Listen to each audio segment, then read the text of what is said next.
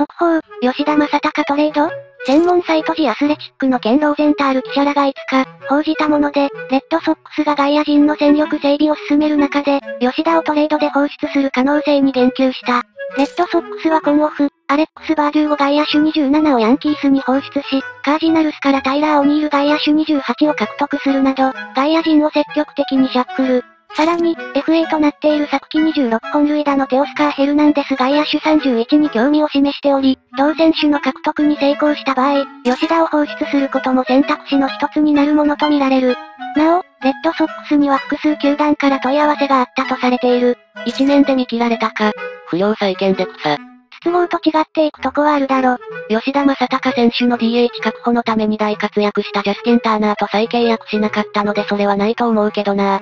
多分何球団かのトレード拒否権があるんだろうけど、本人が納得すれば、あるいはこのトレードもワンチャンあるかも。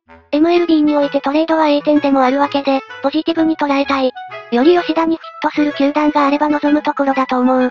契約条項に入っているか否か。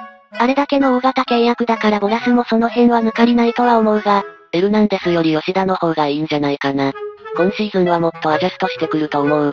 吉田にもレッドソックスにもメリットないでしょ。レッドソックスも弱くなったよな。FA で大物取れないし、なんかせこい球団になったよ。吉田もドジャースへどうぞ。